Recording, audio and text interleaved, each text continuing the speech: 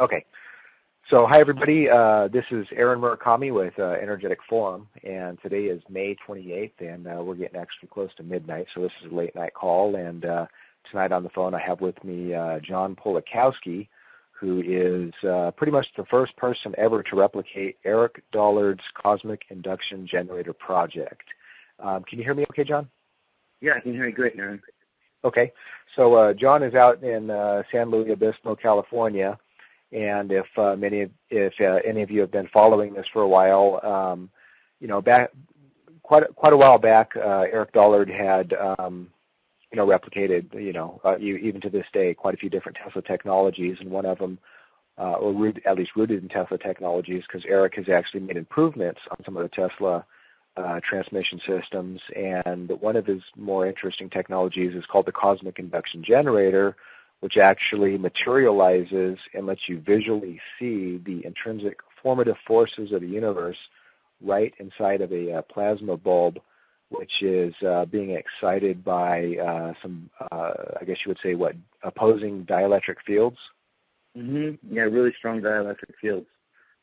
And there's some pictures online of some of these purple plasma discharges, which are quite a bit different from just these, typical plasma bulbs and stuff that you can buy out of any novelty store. I mean, these are actually, very, almost look like little galaxies and spirals and stuff. There's little diffractals and stuff, and they all conform to the golden ratio, and they're obviously very visually different from a lot of the plasma, bulbs that are out there for like entertainment purposes.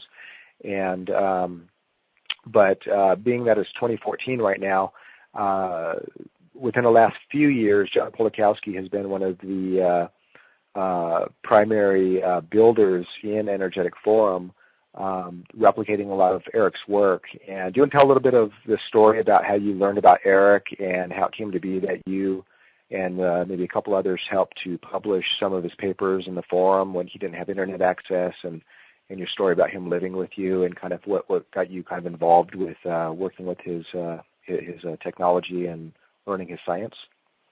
Yeah, so a number of years ago, I had met Eric through the N6KPH Yahoo group. And a message went out on the group that Eric needed a place to stay, that he was homeless, and he needed to find a place to spend the winter. And I had an extra room in my house at the time.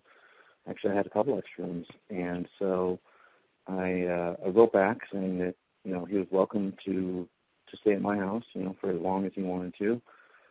And I ended up getting a message back, and then me and him ended up talking over the phone a couple times. And then a month later, he came to live with me in Monterey, and which was great. And I helped him publish some things on the forum, and he lived with me off and on for about a year and a half. And during the whole time, he was teaching me things. I was typing things out, to post on the forum, and we were getting equipment together and making trips to salvage yards, and he was just kind of teaching me basically how he's operated his life so far as building equipment. He kind of showed me the ropes of how he's been doing things, and basically tutored me in electrical engineering. So what's like some of your background? Because obviously not just anybody can walk off the street, come face to face with Eric, and then start understanding what he's talking about. Like, do you have a background in electrical engineering, or yeah? Did you go so to I went to college for computer engineering, which is basically half electrical engineering and half computer science. Okay. But I ended up liking the electrical engineering portion of it way more. That's where I took most of my coursework. And then, so I had that conventional background in electrical engineering. And then when I was able to meet with Eric, he wasn't just teaching somebody who had no background at all or no schooling. So I was able to pick things up with him pretty quickly. Mm-hmm. So now were you going to school down in California, kind of near where you were living, or? Yeah, at Cal Poly. Okay. I had gone to school at Cal Poly, which is in San Luis Obispo. Mm-hmm. So you're at least like mechanically inclined and stuff, and kind of had like an engineering kind of mind with logic and that kind of stuff. So you're able to. Yeah, definitely. I've always been very mechanically inclined and really enjoyed, building things with my hands and solving problems and putting stuff together. And so it was a great fit. So, like, over the last few years, and this is before we ever had a chance to meet each other in person, and even before I met Eric personally, before the last conference, was that, for the last, 2 years, 2.5, almost 3 years or whatever, that when you're talking about publishing, some of Eric's papers and stuff, basically he would write up some papers, and since he's not really an internet guy or, he doesn't even have a cell phone or anything, and he actually prefers it that way. Exactly. So he would write something up, and basically you or somebody else would basically just transcribe this online for him under his username on the he would handwrite it out, and then I would type it in for him, and then a lot of times he would want pictures or diagrams to go along with it, so we'd go look and find some pictures that would go along with what he had written. And so we were able to put out some really informative posts for people on the Internet forum. And my username at that time was J. Polakowsi. Well, it still is, but everything went out under his username T-Rex. Right. And so that's pretty much for the last 3 years or so, probably almost the only place on the Internet that Eric's recent material over the last few years has ever really been, posted on his behalf. Yep, exactly. That's where all his new stuff is coming out. And so before then, it's probably been years, because before then was the last stuff of Eric's work pretty much published back in the Borderland days, or has it been that big of a gap since a lot of his work? It's been that long. Public? And that's been quite a long time. So so after getting to know Eric, and he's living with you, and obviously there's a whole beyond an encyclopedia full of things that you could be working on with Eric, with the electrical sciences and the test of technology and that kind of thing. So what kind of drew you to the cosmic induction generator, and how did that whole concept kind of come up, and what drew you to it to actually start working on it? Right. Well, that was a piece of equipment that produced some amazing results that were very counter to conventional science or conventional physics or electrical engineering, and I kind of saw that as something that needed to be brought back from the dead. While he's still around, so it doesn't disappear. Right. There's a lot of people working on different things, on the forum or wherever, free energy, or what Eric calls energy synthesis, among other things. But I felt this was an area that nobody else was really spending any time or energy on, and it needed to be done, and nobody else was going to do it. So that's why I felt like it was something I needed to accomplish. So now with the cosmic induction generator, for anybody listening that may not really know, the details of what it even is or what purpose it serves or whatever, can you give maybe a little bit of background of kind of Eric's process of where he kind of started with that type of technology and what he experienced and how he kind of scaled it up, and to my understanding, maybe like a 2,000 watt version, at the RCA building was maybe like the last time he had done anything with it, and then kind of where you're stepping into it and where you want to take it. Right. So the physical configuration of it is that it consists of two sets of Tesla coils that directly oppose each other, so they're pointed at each other, and then they're driven by an AM transmitter, and they're driven such that they're 180 degrees out of phase electrically. So there's this really strong changing dielectric field in the middle between the two coils. And then all kinds of cool stuff happens there, stuff that you wouldn't expect. And where it gets its name from, the cosmic induction generator, what happens if you take a bulb that is conducive to creating plasma inside is various plasma shapes will start appearing in the bulb that aren't normal, that aren't what you'd normally expect. And one of the things that can happen is it can take on the actual shape of a galaxy or the cosmos. And that's where the cosmic aspect comes from. The induction aspect is that you're creating really a strong dielectric fields, or dielectric induction, like Eric likes to call it, in between the two coils, and that's where the word induction comes from, and then it generates the cosmic induction in between the two Tesla coils. Now there was a book called Cosmic Superimposition, and was that by Wilhelm Reich? Yeah, Wilhelm Reich.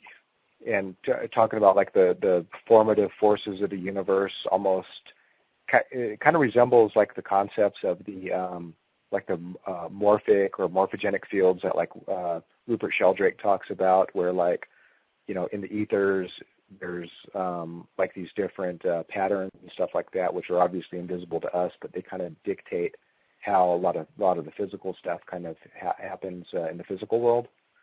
Yeah, that's one of the really interesting aspects of this, is that when you get these golden ratio discharges, it's obviously not the shortest path for the arc discharges to take. Mm-hmm. It kind of makes you wonder if that's what the underlying structure of our universe is these geometrical golden ratio architecture or geometry that makes up our universe.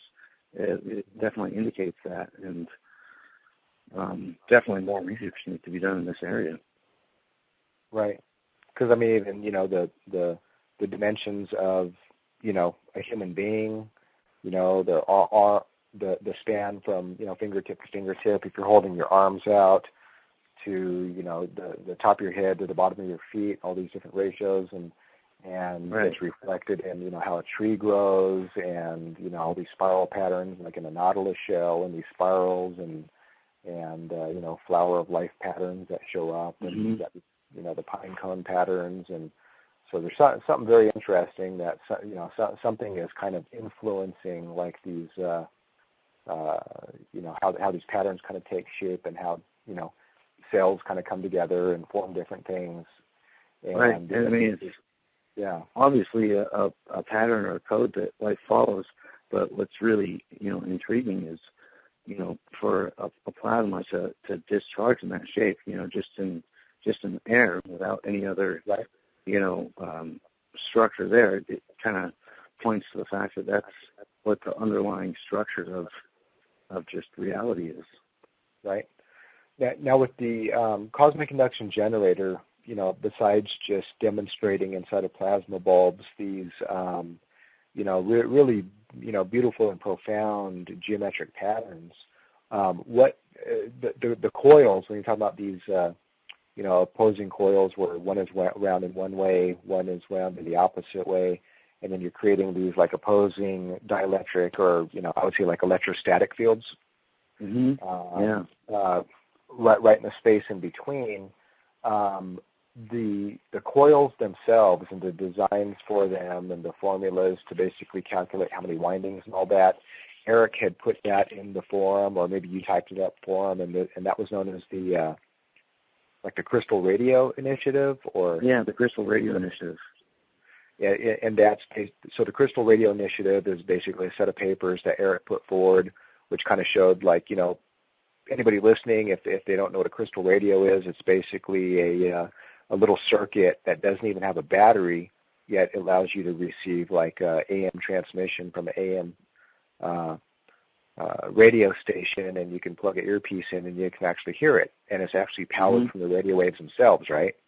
Right. Yeah. What Eric's original goal for that was to create the Tesla coils and then actually ground them and receive the longitudinal component from a regular radio station, and actually try to receive some power through the Tesla coils from an AM station. So would that actually be showing that the transmission is actually going through the ground and not the air, as most people think? Yeah, exactly. And so, and there were some comments that, off of, I guess, an upscaled crystal radio based on these principles and Eric's designs and stuff, that it may be possible to even power like a 100-watt light bulb right out of this AM transmission. Yeah, that would be a pinnacle achievement. If you could do that, then you've done well. And it looks like some people kind of experimented with the concept on a smaller scale and actually did get some light bulbs to light up. But with the antenna designs, so that's where you basically got the formulas and everything to basically calculate the windings and the diameter of the antennas and all that, or coils for the cosmic induction generator. So it's really, if somebody builds a set of those coils based on what's shared in the Crystal Radio Initiative at Energetic Forum in Eric's writings, it's not just for that. It's really kind of a universal coil system that has many, many applications. So besides that crystal radio concept, or even the cosmic induction generator, could those coils even be used for like communication from one point to another, and other things besides just these plasma discharges inside of bulbs? Oh yeah, any of those things. Basically, it's a formula for creating any Tesla coil system. Granted, there's a little more know-how that has to go into actually building the coils too. But yeah, that's the formula right there for building coils that can do the cosmic induction generator, or transmitting and receiving through the ground, right? As well as some other things too. One of the things that we're gonna try to look at with the coil that we built here is taking a look at the effects that we've gotten with these coils based on the formula, and see how the calculated frequency matches up with the actual resonant frequency of the coils, and see how closely things match the formula, so we can improve on it even more, and kind of narrow down the experimental aspects of the Tesla coil. It doesn't seem like many people have really looked into optimizing the parameters of the coils themselves. Now, one really profound concept that came out of some of your experiments that you and Eric had plotted out on some charts by taking the data of looking at the kind of emissions from the coils compared to how much power is being drawn, inside the radio frequency transmitter. It's basically an old Navy transmitter. Is that the popular belief is that energy cannot be created or destroyed, and there's a lot of semantics in the so-called free energy field and this and that about free energy or what's really happening. But the bottom line is that what the data is showing is that there's X amount of watts of RF power being pumped into these things, and what you're measuring with these, the field meter in between the coils and everything is that basically the energy looks like it's basically disappearing into thin air. Yeah, it certainly appeared that way. Granted, we didn't do extremely rigorous data collection, but it certainly appeared that way, that we were putting more power into the coils and into the tank circuit but we were getting less field strength as a result. And so that energy was going somewhere, but it wasn't in the field, around the coils that we could tell. And it wasn't in the tank circuit, but it was coming out of the transmitter. So it's a mystery where it ended up. But hopefully we can do a little more rigorous data collection and kind of see what's going on there. So it's almost like it's disappearing, like in the counter space, if we're using some of that terminology. Where what I found interesting is that it looks like as the voltage is going up, the current is actually like bottoming out.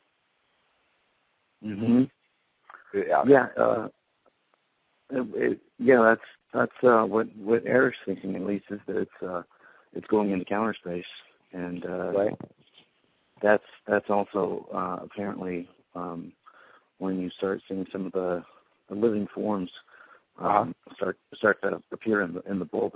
If you had a plasma bulb placed in between the coils at the time, that's when you start to see some of the living forms of plasma show up in the bulb.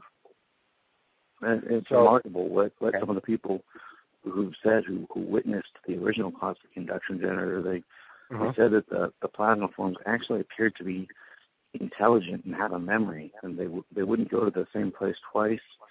They would kind of dance around each other in kind of a playful way, and they actually, looked to actually be alive.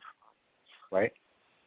We'll see what the voltage going up and current going down, like in even in some conventional electrical engineering, is known as some negative resistance characteristics. Like, for example, there's a few transistors, like a MJL 21194 or like a little 2N2222, where you can like just hit these sweet spots where as you start increasing the voltage, the current actually drops down for a little bit of range, and then you start getting out of the sweet spot, and the current starts coming back up, showing that instead of the current kind of coming up as well, it actually drops down, showing these negative resistance characteristics. But the input power supply in that radio transmitter, you're talking about like the voltage applied to a certain part of the tube, which is actually helping to crank that power out, is actually staying the same. Yeah, the voltage. The voltage that we applied to the tube was the same throughout, but what would change is the plate current that came out of the transmitter, and we noticed that the plate current was increasing, and the energy was being transferred to the secondary of the Tesla coil, but it wasn't showing up in the field strength. Right. So it was kind of a mystery. Right. Now within the last maybe, I don't know, month and a half ago or 2 months or something like that, like you and Eric were plotting all that data out, and I think you made a spreadsheet out of it, or at least some graphs in a spreadsheet. And so those were all posted in Energetic Forum, and I think you may have reposted those in your own blog, which is johnpolakowskiscience.com. Yep, I posted them there as well. So yeah, anybody listening, if you actually kind of want to see these, you can go to johnpolakowskiscience.com, and this is a new website that John is just getting going, and it kind of highlights the Cosmic Induction Generator project. And on that website, not only does it talk about that, but if one thing that we haven't even mentioned yet is that there currently is an Indiegogo campaign, which is a crowdfunding campaign for John. And, there's only, as of right now, there's only maybe 3 days left or so. And the goal was to raise maybe $13,000. Earlier today, it was at about maybe $4,000. And I had sent out a mailing, and somebody was kind enough to actually donate $3,000, just, one person. And, do you want to kind of maybe give a shout out to anybody who's kind of donated, no matter how big or small, and maybe kind of explain what the money is going to be going to? Everyone who's donated so far. It's difficult to take hard-earned money and donate to somebody you don't even know. And so I'm incredibly grateful for everyone who's donated so far, however big or small. It's amazing. I'm speechless. But to all of you that have donated, be assured it's going to a good cause, and this will be completed no matter what. I've been working on it for almost 2 years now, just funding it myself. Basically, every dollar I earned and every spare minute I spent on this project to get it this far. And so all the donations are really going to help me complete the project. As far as what the donations are going to be used for, one of the things that's going to help me get to the conference, the Energy Science Conference at the end of June, and bring the cosmic induction generator that I have done so far to the conference and do some demonstrations so people can see it for themselves. Mm-hmm. Also, it's going to help me repair my vehicle to make trips out to the lab to meet with Eric and build equipment and make progress there. And also, some of the other things it's going to be used for is more parts and materials to finish the high-power version of it up. Right now we kind of have a low-power, probably around 100-watt version. And I've been in the process of building a 1 or 2 kilowatt version, but I don't have all the parts for it yet. Mm-hmm. And so these donations will really, really help purchase some of those parts, as well as, some more precise test equipment to kind of measure, the more precise field strength and some other parameters that will help optimize the system and really help us see what's going on. Right. Now, and just so that everybody is clear, the replication of Eric's cosmic induction generator is not an if or a maybe or an R&D kind of thing. I mean, at this point, and for months now, you actually do have a fully working cosmic induction generator that you did replicate. It's just at the small scale, right? Yeah, of course, the power levels. Because I took a few trips down to Eric's lab, a long, grueling 2,000-mile round trip, and I saw you and took some video and photos when you were first, sawing some wood behind the shop, just to put the coils together and seeing that come into fruition, and then you and Eric, trying to get this Navy transmitter that, working all the bugs out of it, finally get it working, and oh my gosh, yeah. Just seeing you, both you guys kind of work together at the bench, and Eric working his magic on the tuning stuff, and pretty soon it's working, and you have the fluorescent tube, and he's putting on different spots to kind of test it and stuff, and so it's kind of amazing, and just kind of an honor to see all this come together, because this is kind of a rare, I consider a rare historical moment for something like this to even be, coming back together, and so somebody like you to kind of resurrect this lost and forgotten kind of technology that people know the name of it, they've seen some pictures and stuff like that, but Eric's primary focus right now is the advanced seismic warning system, which he's working with Justin down in the desert, repairing the poles and stuff like that.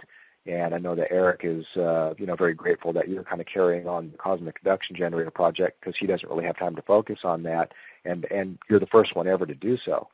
And so like at the conference, this conference that John is mentioning is the 2014 Energy Science and Technology Conference, and the details on that are at EnergyScienceConference.com. And John's going to be bringing what he has so far, which will be a demonstration of the cosmic induction generator, and his goal is to basically, upscale it quite a bit beyond anything that's been done before. Because I think the largest power supply Eric was using was about a 2,000 watt unit, and this is back at the RCA Marconi building days, 20 years ago or something like that. Yeah, I think that's right.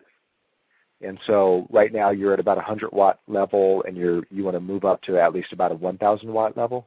Yeah, it's somewhere between 1 and 2,000 watts.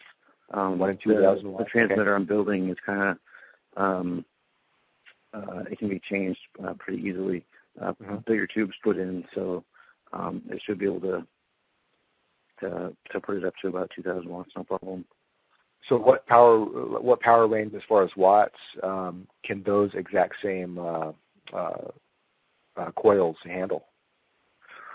Oh, geez. That's hard to say. I would say probably up to about 5,000 watts. About 5,000 watts? Okay. Yeah. Now if everybody hasn't seen this or not, if you go to johnpolakowskiscience.com, or if you go into Indiegogo.com and if you search for a cosmic induction generator, there is some pictures of some large AM radio transmitters out of an old, two different AM radio transmitter sites, radio stations. They're about the size of maybe, each one's about the size of like 2 phone booths, and each one of those transmitters are about 5,000 watts, right? Yeah, each one is 5,000. And so there's 2 of those. And part of the money raised in the Indiegogo campaign, one of them is already fully paid for, and the other one, they still need to purchase that. And so once you get your system up to 1 to 2,000 watt level, then the next step is to replicate the whole cosmic induction generator technology up to that'd be 10,000 watts, which is going to be crazy. Oh yeah, it hadn't been done before. And so, not only does it show these things, but with the flames, like the coils, you can actually pump audio into these using this technology, and it's like one of the most hi-fi audio technologies that you could ever have. Do you want to explain a little bit about that? Right. So if you have a plasma, a solid plasma stream between the two coils, you can modulate the signal that's driving the coils with an audio source, and then the arc will actually play music by getting larger and smaller. That's by displacing the air. And the really cool thing with having the two big AM transmitters is because then you can have a stereo system, as in you have two sources of sound, as in 2 speakers. So you would have two separate arcs going on to hear music in stereo instead of just from one plasma speaker, which would be amazing. It'd be absolutely amazing to hear that quality music. Right. Now some people have, talked about, well, there's, these Tesla coils making music and stuff like that. You can see them on YouTube, but it's not even the same ball game, because a lot of those are just limited to a few frequencies, right? Because, I've heard some of the sounds played on some of those high voltage Tesla coils, and the audio is limited to where it almost, the audio quality is limited to like what you would hear like on a Donkey Kong or a Mario Brothers video game or something like that, right? Yeah, very poor sound quality and distortion and that sort of thing. And with the cosmic induction generator concept, it's basically going to be so high fidelity, it's almost like practically distortion free, perfect audio, and just like living sound that you're just going to be completely encompassed with, just. So it's completely different. It should be amazing. It should be completely amazing. Right. So, if you're listening to this, and if you want to help, and we really hope that you consider helping John out, no matter how little or how big your contribution can be, whether it's, $1,000 or $500, even if you can just donate $5, that's still going to help push this project forward. And even if you're not able to contribute anything, just getting the word out about it, and just share johnpolakowskiscience.com. And John, I'll put the subtitles to your website, the address down at the bottom of the video when I put this on YouTube. And if you go to johnpolakowskiscience.com, even after the Indiegogo campaign here in a couple of days, you can still support them, because there's going to be a name and address if you want to send a check or money order to it, or if you just want to donate directly by PayPal, that's going to be on the website, and it's actually there right now. And so I know it's getting close to midnight right now, John, and I appreciate your time. I know it's late. You got some things to do. I got to get to bed here pretty soon, and and other than that, if you want to come up and check out a live demonstration of the cosmic induction generator, what John has going on, definitely go to EnergyScienceConference.com. Register to that. It's going to be up in Idaho, right across the Idaho border from Spokane, Washington. It's going to be an amazing conference. John's going to be demonstrating that. Eric's going to be giving a talk on the Tesla Alexanderson extraluminal transmission systems, and he may even be doing some demos with those exact same coils, just teaching some different principles and stuff. And so it's definitely going to be a once-in-a-lifetime opportunity to see all these guys doing these amazing demonstrations and giving these presentations on these technologies that you're really not going to be able to learn about anywhere else. And so anyway, John, thank you very much. I look forward to seeing you here in about 4 weeks up in the Northwest here. And good luck with the project, and we'll see you soon. And thank you, everybody, for listening. Thank you, guys. Okay, take care, John. Take care. Okay. Thanks. Okay, yeah, bye-bye.